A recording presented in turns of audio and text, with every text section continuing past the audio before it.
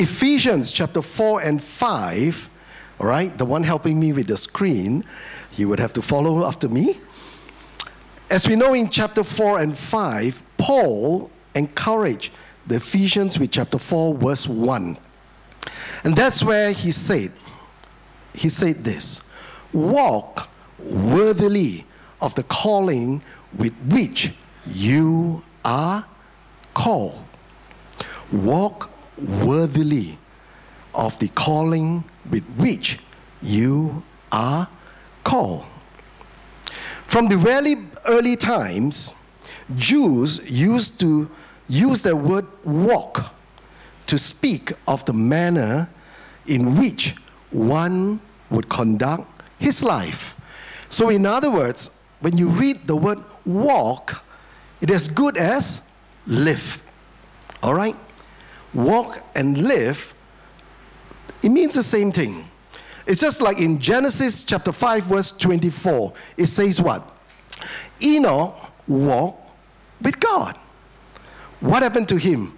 Let's look at the scripture. It says, walking in close fellowship with God. Then one day, who disappeared? Enoch.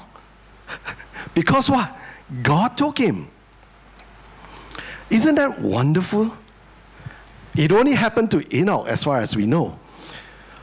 Isn't it nice that you are walking, living so close to God that God say, hey, I'm going to bring you back. And you don't have to experience physical death. Isn't that wonderful? So far, that's the only one. What else? Psalms chapter 1 verse 1 says this: blessed is the man who doesn't walk or live in the counsel of the wicked, nor stand in the ways of sinners. Now Paul called these Ephesian Christians to walk or to live worthily of the calling of God. And basically what he's trying to say is emulate, follow the life of Christ. So when we walk and we live pleasing God, that's what happens. In fact, I'm going to read another version. Ephesians chapter 5 verse 15 is not on the slide. The MEV, the modern English version, says this: see then that you walk carefully. And then the New American Standard Version says this: therefore, be careful how you walk. So this evening, for the next couple of minutes, we're having communion tonight. So I'll try to see as best to keep to the time. And the title for this evening's message is Living Wisely, or Walking Wisely. And the portion of scripture that Pastor David shared that morning, now I will tell you, is found in Ephesians chapter 5 verse 15 to 20. If we can have it on the screen. And now we have to go way back to the front. That's why, sorry, the one doing the projection. I'm jumping here and there. We've got to go way back to the first slide, and let's look at Ephesians 5, 15, 20. Can I ask you to read it together with me? You ready? So be careful how you live.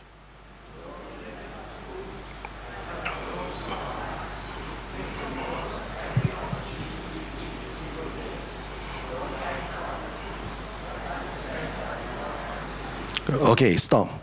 You are very gentle and meek. We are reading the Word of God. Let's stand. I think standing gives you more air in your lungs. All right, we're going to read the second portion. Okay, and now read it with gusto, read it loud, and read it with all your strength. Do we have some more? Yes, we have some more words. The next slide. Ready? Don't be drunk with wine. Ready? 1, 2, 3. That's right.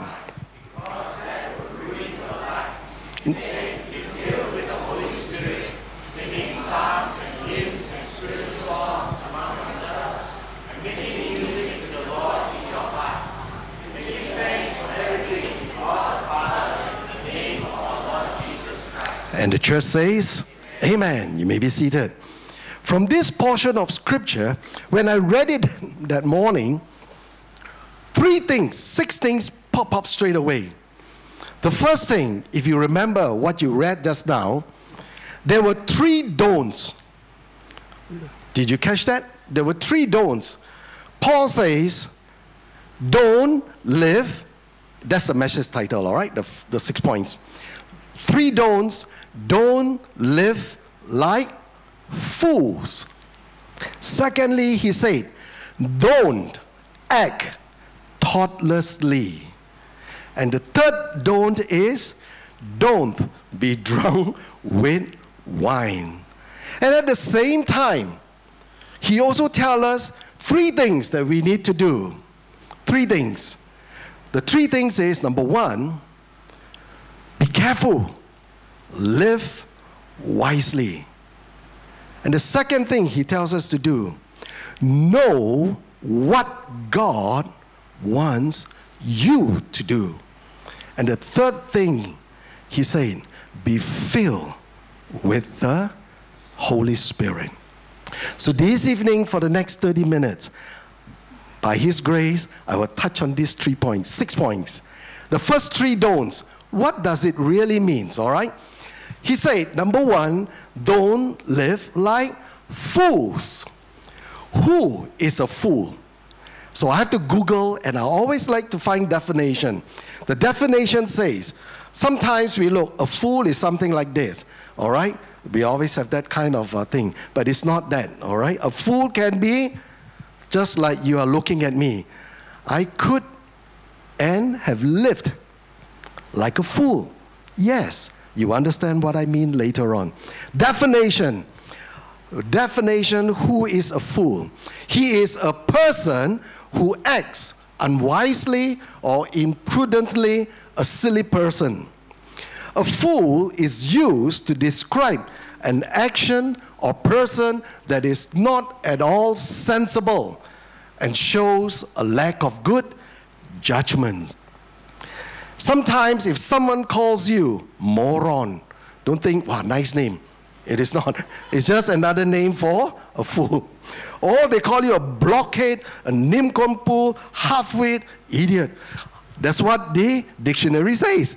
These are other synonym words that are used as a fool. What makes a person a fool?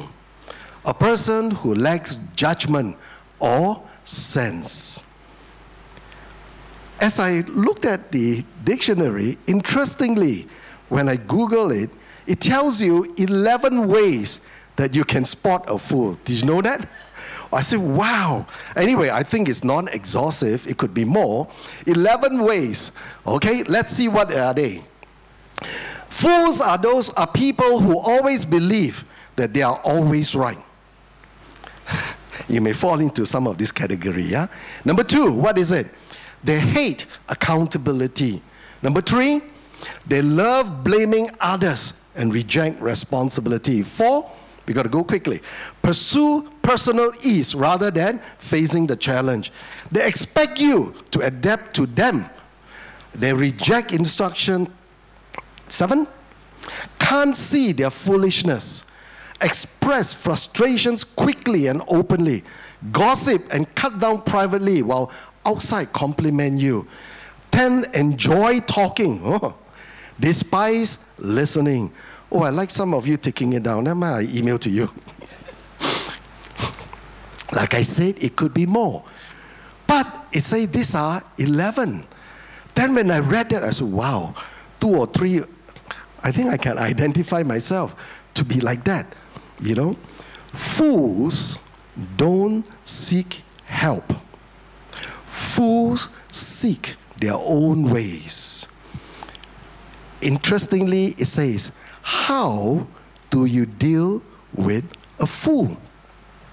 It says here, stop talking to them. Because if you are dealing with someone who is a fool, talking doesn't help. Talking only drags you into the world of a fool. Interesting? That's what a fool is like. But now, let's look at some scriptures. What the scripture tells us. I Googled the word, put into a search, scriptures that talks about fool. And I found almost 7 or 8 scriptures that describes a fool. Let's have that. The first one. Proverbs 1:7 says, fear of the Lord is the foundation of knowledge, but fools despise wisdom and discipline. Second one, 12:15, Proverbs. Fools think their own way is right, but the wise listen to others.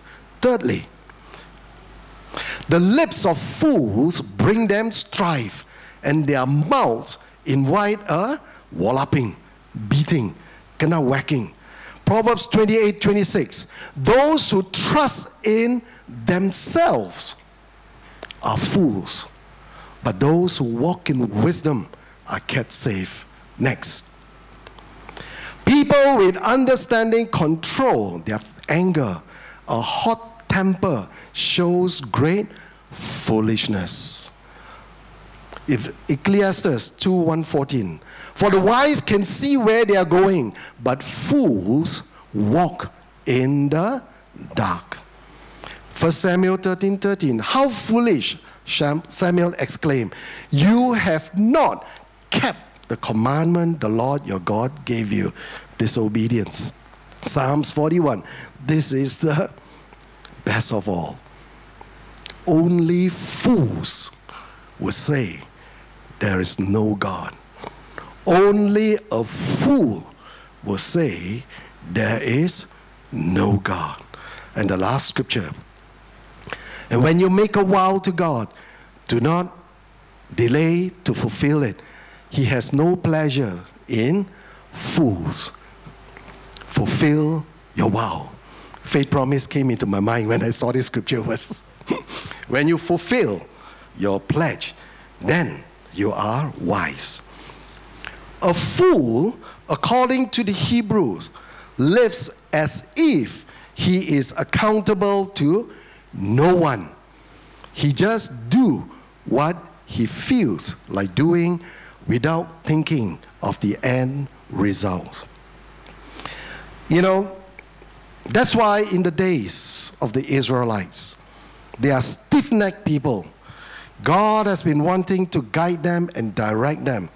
But actually, they were living like fools, disobeying God. And that's why God told them, you want to disobey me? Fine, I let you. But at the end of the day, you still have to be accountable to me. And that's why Solomon, in Ecclesiastes 11:9, it's not there. He tells the young people, you read it, you go back and read it, 11:9, Ecclesiastes.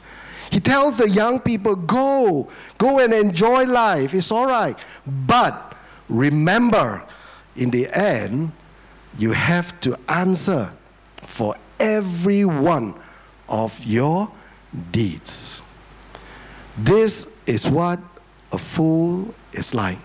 So I trust that tonight you would know, as Paul tells us, do not live like a fool. A person can be the most intelligent man on earth though, and yet he can still be foolish in his own ways. Last point here, Ecclesiastes chapter 12:13. This is what Solomon said at the end of the day.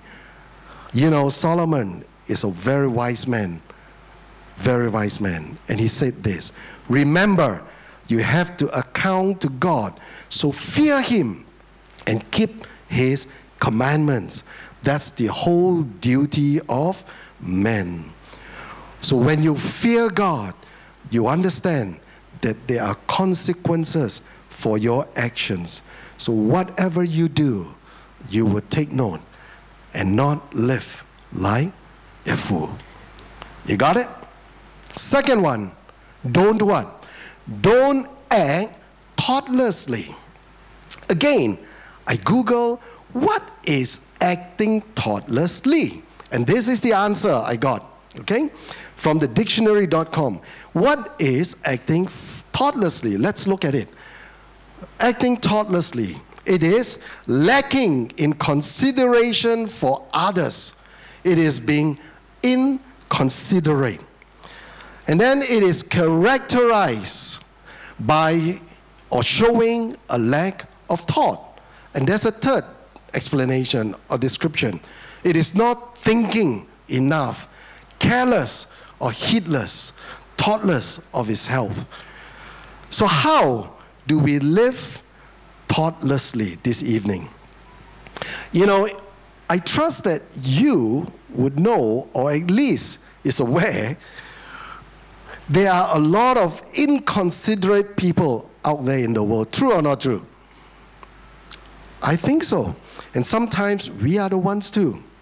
It is people who don't think of anyone except but themselves. People who walk through everyday life, oblivious of the world and the people living in it. In other words, in their daily living, people act thoughtlessly. So, what are some thoughtless actions like you saw?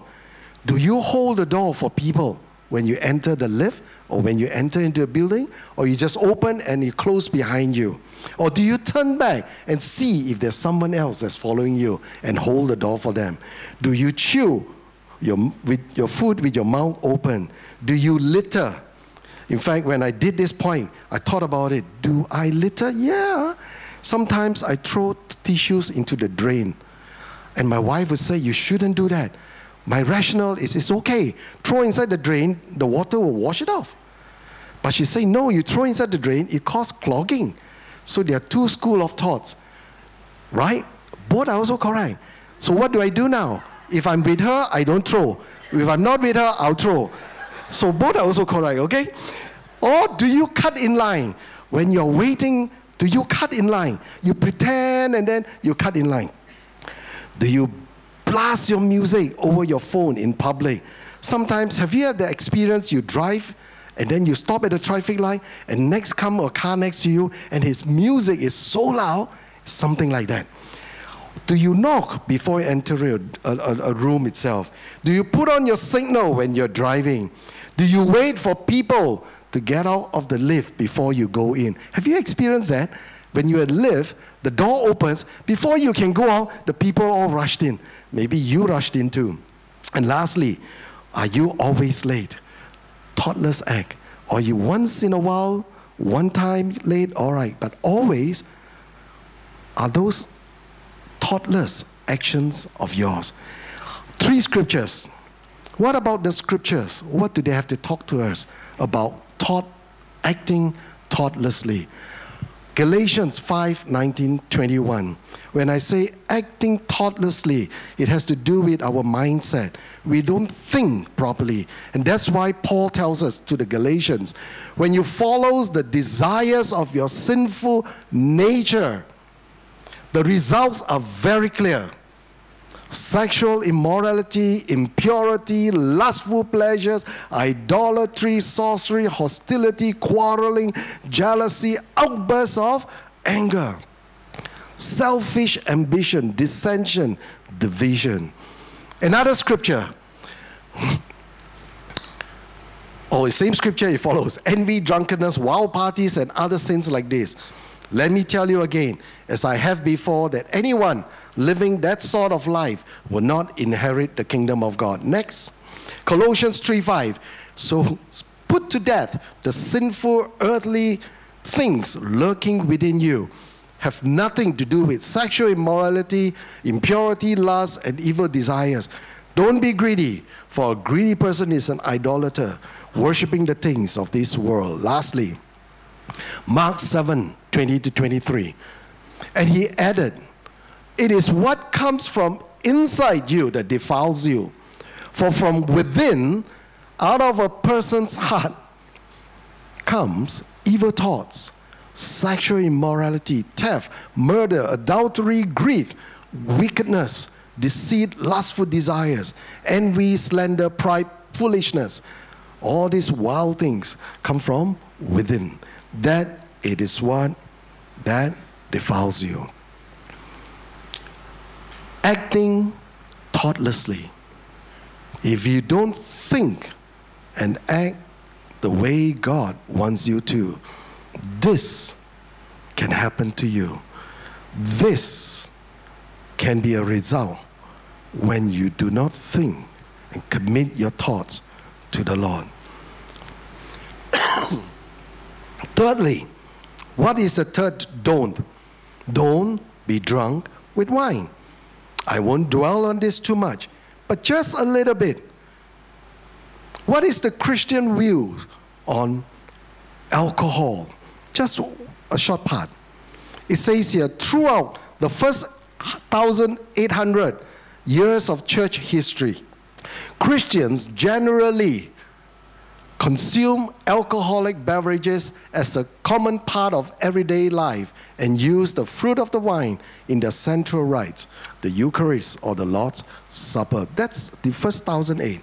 And then later on, in the mid-19th century, Protestant Christians moved from a position of what? 3 positions. The first one, allowing moderate use of alcohol. Sometimes it's a big word. I have to ask Pastor Stephen to help me to pronounce it. Moderationism. All right? Another group, abstain. Deciding that not drinking was the wisest in the present circumstances. This is abstentionism. Something like that. And the last one, prohibiting all consumption of alcohol because it's believed to be a sin. Prohibitionism. I tried rehearsing this many times, just to pronounce it. My question is, where do we stand? That's interesting. Where do we, as the Assemblies of God, stand? Which category? We stand at the second one, abstinence. In fact, I Googled, it was interesting. I found out that the Assemblies of God did a paper in 2016, 3rd August, and this is what it says. After presenting arguments from scriptures, history, science, this paper concludes, therefore, the Assemblies of God reaffirms its positions of abstinence from alcoholic beverages. This position should be proclaimed boldly and clearly throughout our fellowship, yet humbly and lovingly in faithful ministry to all. That's our stand. We advise, abstain from it. Don't drink. That is our stand. So as I thought about it, don't be drunk with wine. It's just not with wine. What about other things? Creating a habit in your lives. Just last week, I was talking to a father, and I was asking him, how's your son? He's turning about 20. He says, challenging, pastor, very challenging, because he has his own way. So I told him, he's 20, he's in college, he makes friends. But as a father, as a parent, all we can do is to counsel, give advice, monitor. Things like what? Smoking, drinking. And sometimes they will say, it's okay. Just try any. And you know what he told me? That's what happened to me, pastor. I just tried only smoking. And at the end of the day, my life was wrecked. I became a drug addict. Just try. In fact, when he said that, my memory was jolted back to my earliest days as a schoolboy, upper secondary school, 16, 17. It's the same thing. We have a group of friends, and I had this very good friend, buddy, best buddy, started smoking, try any. And true enough, I could see his life deteriorated into a drug addict. And later on, he passed away. Try any. And that's what happened. Try became addictive, and it ruined his life. That's why Paul says, don't be drunk with wine, for it will ruin your life. What are the 3 don'ts? Don't live like a fool. Don't act thoughtlessly. Don't be drunk with wine. Conclusion. 20 minutes conclusion. 15. What are the 3 do's? Very interesting. Paul tells us to live wisely. In verse 15, it says this: be very careful then how you live. Be careful how you live. I believe all of us, if not most of us, as we grew up, these 2 words, be careful. Be careful.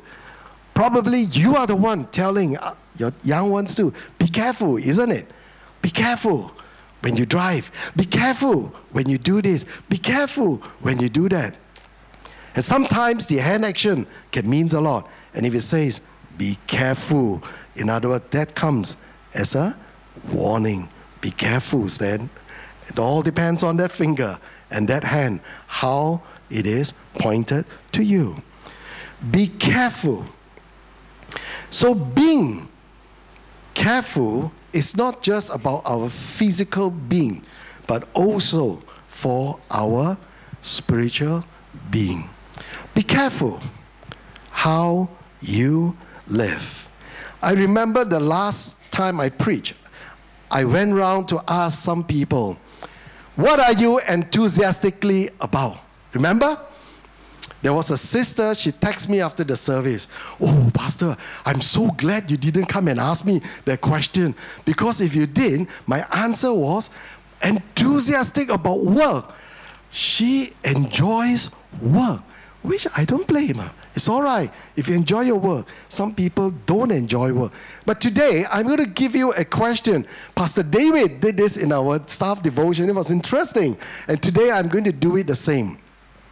What happened if you are given 86,400 ringgit every day? Tiffany? Celine? Anna? Anna. Because there are 3 sisters, so I call all the 3 names. Sure, we'll hit one. All right? So it's Anna, all right? If you are given 86,400 and you cannot keep it, if you cannot use it, say, I put into FD. Cannot. You must use it. So let's hear from Anna. What would you do with the 86,400? Donate it. To who? To churches and schools. Okay. Young heart. Donate it, give it to churches and church and all that. If I have 86,400, I will go around and give 5,000 to every toll gate collector. Seriously, I will go around. Sometimes I see videos that I will go to McDonald's, those people who serve at the drive-thru, and then you give them money. They are so appreciative that someone appreciates them. Let's see what Pastor Stephen will do with 86,400. Buy you a ticket to an Arsenal match. He's going to buy me a ticket to Arsenal match. You see? He flies me there too. So you know he's a good friend. He knows what is in my heart's desire. Anyway, that desire was fulfilled last year by the grace of God. We thank God. 86,400 ringgit. But actually, if you realize that every one of us, every day, we have 86,400 seconds that's given to us every day. You don't use it, it's gone.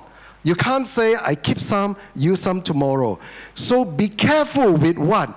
Paul tells us, be careful how you live. So what are we to be careful with? The first thing, we need to be careful with our time. The Bible tells us to use time wisely. Psalms 90 verse 12 says this, teach us to number our days, that we may gain a heart of wisdom. Time is the most valuable thing we have. There's only so much available, and once it's over, we can never reclaim it. God has given each one of us so much time. Every one of us has the same time. He doesn't have 1 second more or less. Same for everyone. The only problem is we really don't know how to use it well. Therefore, you and I need to be wise and use our time that God has so graciously given to us for His kingdom's sake, rather than just for our sake. Time being so precious. Eliza, if you're helping me with the slide, I'm jumping quite a bit, right to the end. I'm skipping Kairos and Chronos because I think that can be covered another time. Right to the end where it says, time being so precious. That's right. Time being so precious that you and I ought to be living as if each day was the last or the first and the last day of your life. If you know that today you only have 1 day to live, that's the 24 hours you have, you would live differently. Time is so precious that you and I must see and seize the God-given, ordained opportunities that is laid out before us. Thirdly, being present fully in the right now to make good use of the time.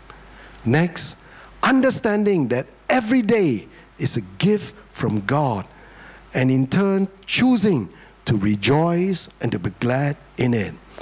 And the time that is given to us to discern the prompting of the Holy Spirit. And lastly, and to recognize those moments, those teachable moments, those defining moments before us. Be careful with your time. Number 2, be careful with opportunities. Colossians 4:5 says this, live wisely among those who are not believers and make the most of every opportunity. So it means that each day you and I ought to use to the fullest potential for God's purpose and His kingdom. And we are to seize every day for God and to make every opportunity that presents itself count. You know, not everything that comes our way is from God. Do you realize that? It is true. And it's interesting, as I read, I found out that there are 2 tests that whatever comes our way, the good thing is there are 2 tests that we can use it to test if the thing, whatever it is from God. The 2 tests are, 1, the Great Commandment test and the Great Commission test. The Great Commandment test is whether that opportunity that comes will draw you closer into a relationship with God or it won't.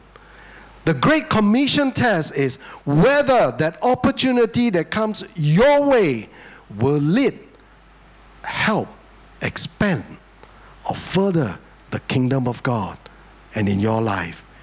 So not everything that comes your way is from God.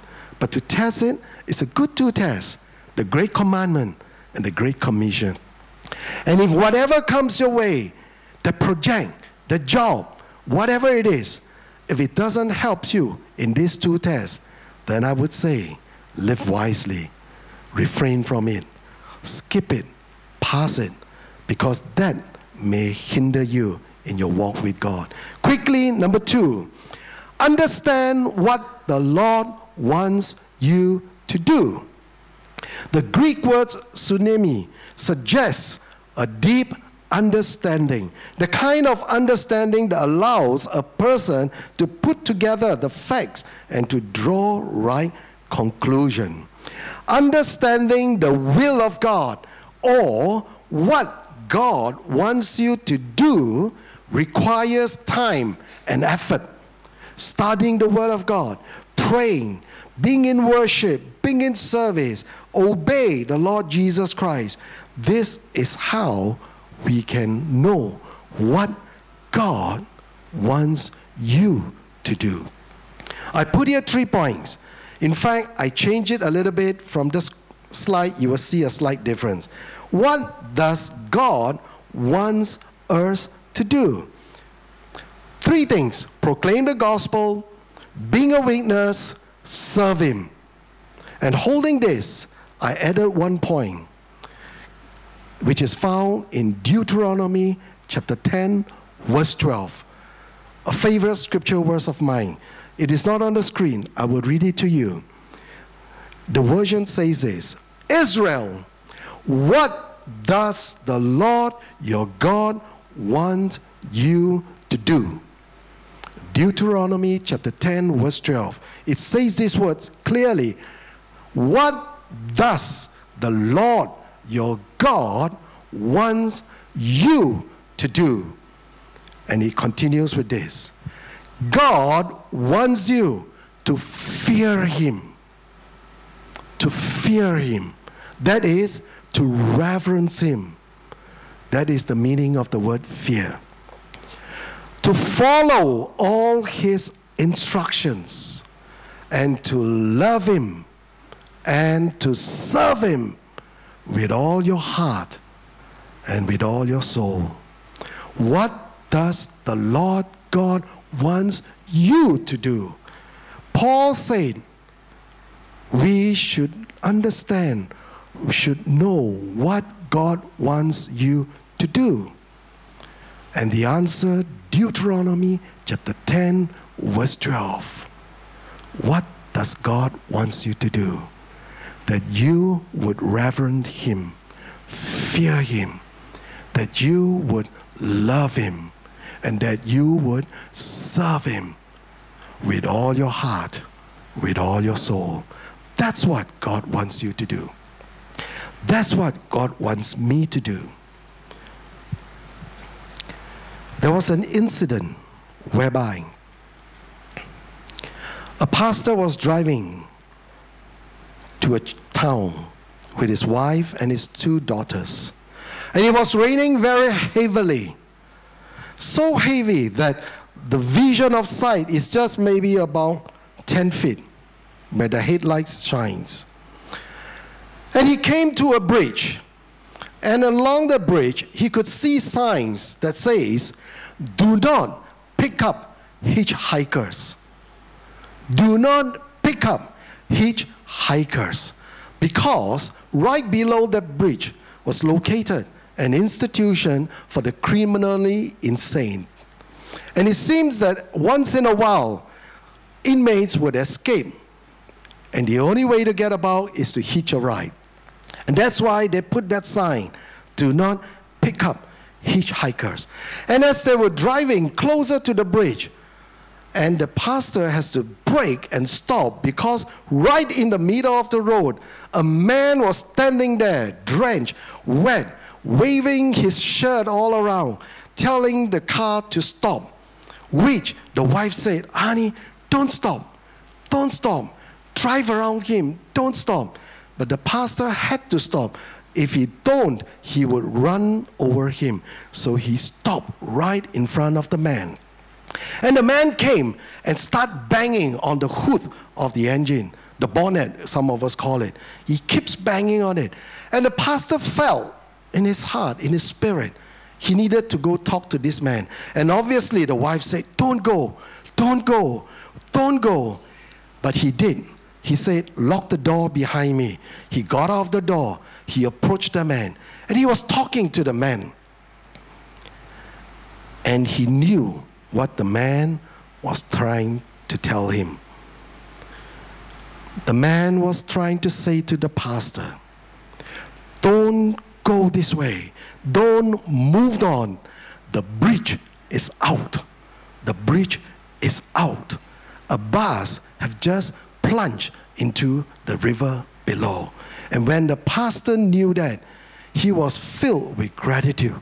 He hugged the man in thankfulness. If he had not stopped, he would have continued. His car would have gone right into the river. And what they both did from then on, they started waving the rest of the cars that came along that way, stopping them so that they would not plunge into the river. The bridge is out. The bridge is out. Today, what about us? Are we that man that would stand at the middle of the road to stop people that they will not fall into the mouth of the hell? Are we there standing in the gap to say, stop, don't go this way, don't go this way, for you are heading towards damnation? Are you one of those? And having said this, what does God want you to do? Be a witness. Proclaim the gospel. And I share here a wonderful testimony for you, to you. Last Sunday, a mother with 4 kids came to church, 4 boys, 17, 15, 10, and 9. They came to church, came into the visitors' lounge. A team member shared with them the gospel. And at the end of it, pray with all of them. And they all prayed the prayer to ask Jesus to come into their life. Isn't that wonderful? So talking to the mother later during the week, I asked her, how did you come to church? She did write on the form, Maureen, and a phone number. Before I called her, I called Maureen first. I said, Maureen, do you know so-and-so, Tammy? I said, yeah, she's my colleague. I said, oh, wonderful. And we are both teachers in the kindergarten. Great. Maureen was the one. Maureen is a Calvary. Her daughter serves in Kids Camp. Maureen invited Tammy to church, and Tammy came on that day. All Maureen did was to ask Tammy, come to my church lah. Come and hear the word of God. And that's what Tammy did. And Tammy received the Lord Jesus Christ. Church, tonight, all that you and I can do, we can invite people to church so that they will have an opportunity to hear the word of God and receive salvation before they continue to go down the bridge where the bridge is out. The bridge is out. And lastly, I close with this. Be filled with the Holy Spirit. I don't think I need to dwell on this, but let me just read from my notes here. Ephesians 5:18 says, don't be drunk with wine because that would ruin your life. Instead, be filled with the Holy Spirit. This is a spirit-centered life over a life that is ruled by worldly pleasures. We are a spirit-filled church, and that's why we constantly encourage you to live a spirit-led life. It refers to our being be so under the Holy Spirit's control and leading our thoughts and life that are entirely taken up with the things of God. To be filled with the Holy Spirit is to have the Holy Spirit overflowing in our lives. Church, the problem is this, however, many of us are feeding our souls and our flesh with the pleasures of the world. The reality is we really cannot be effective in our Christian life without the fullness of the Holy Spirit. If we are going to live effective, godly lives in an ungodly world, then you and I have to seek this feeling on a daily basis. And we are going to regain that fire.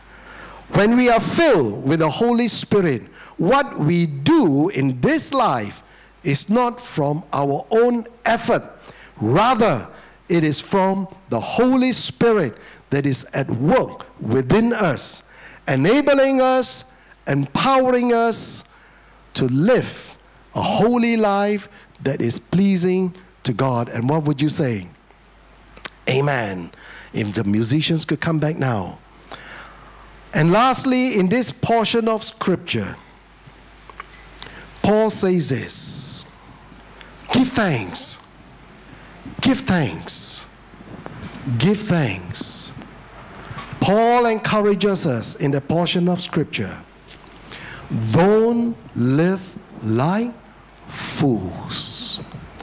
Don't act thoughtlessly. Don't be drunk with wine, for that will ruin your life. But he tells us to live wisely. Be careful. Be careful with your time. Be careful with your opportunities. He tells us to know what God wants you and I to do. Deuteronomy 10:12. And lastly, he tells us to be filled with the Holy Spirit. Apart from the Holy Spirit, you will find that living your Christian life will be a great challenge. But with the Holy Spirit, he will empower you, enable you, anoint your life to live a victorious Christian life. Pastor Peter is going to come and take us through communion shortly. And as Paul tells us towards the end, what a way to end this portion, giving thanks to God in everything. Not for everything, in everything.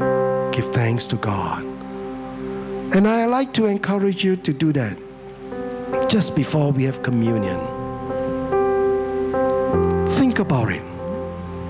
How thankful you are. How grateful you are. How appreciative you are of God's mercy, of God's grace, of God's goodness in your life. Can I invite you to stand right now? And with your eyes closed, just focus on the Lord for a minute or two. And begin to give Him thanks, church. Give thanks to God this evening.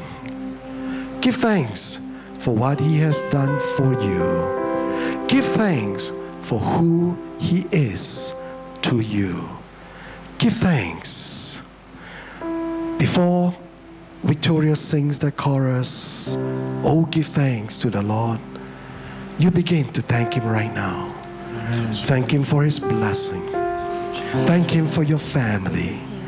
Thank Him for your church. Thank Him for our leadership. Thank Him for our senior pastors. Thank Him for this local assembly that you can be here to receive nourishment, spiritual food. Thank Him for your job. Thank Him for your business. Thank Him for your good health. Thank Him that today you can be found in the house of God.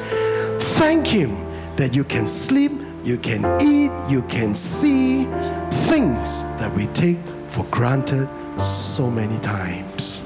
And even as we stand before the Lord's presence this evening, I trust that we would want to come before the table of communion, and we want to do it rightly and also wisely.